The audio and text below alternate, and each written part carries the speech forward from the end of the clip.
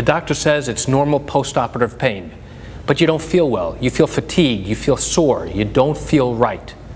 What happened next? Come join me and I'll share with you exactly what happened next. Hi, I'm Gerry Oginski. I'm a New York medical malpractice and personal injury trial attorney practicing law here in the state of New York.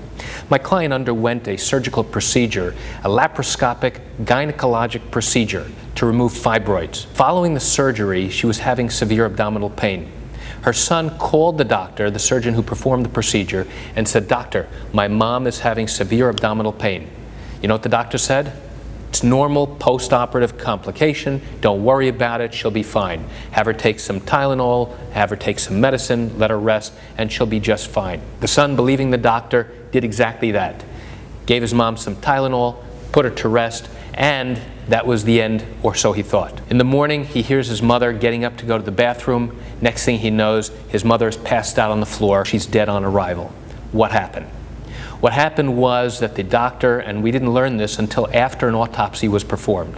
And if you don't know, an autopsy is an examination performed on a person who has died by a doctor known as a pathologist. And the purpose is to establish what was the cause of death. Why did the person die? It wasn't until after this examination, this autopsy was performed, that it turned out that the patient had a bowel perforation, which means that the intestines had been leaking and the contents of the bowel had been leaking. Well, how did that happen?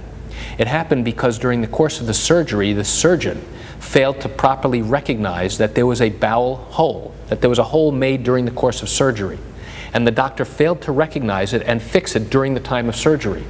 So from the time she left surgery after having the same-day procedure to remove fibroids, what wound up happening was that the contents of her bowel continued to leak into her belly. And as a result of that leakage, she developed a severe infection, really severe infection that spread throughout her entire body. She got weak, she had pain in her belly, she had significant fatigue, and she knew something wasn't right. What the doctor should have done, according to our medical experts, is he should have had the patient come into the office immediately to get checked. As an alternative, he should have sent the patient into the emergency room for an immediate evaluation. Why do I share this information with you? I share this information with you just to give you an insight and an understanding into one case that I handled involving a failure to diagnose a bowel perforation following gynecologic surgery. Chances are you're watching this because you have questions and concerns about your own particular matter, and you're wondering whether or not you may have a valid case involving a bowel injury that occurred during surgery. Well, what I encourage you to do is pick up the phone and call me. I answer legal questions like yours every single day. You can reach me at 516-487-8207 or by email at lawmed10@yahoo.com. I'm Gerry Oginski here in New York. Thanks for watching.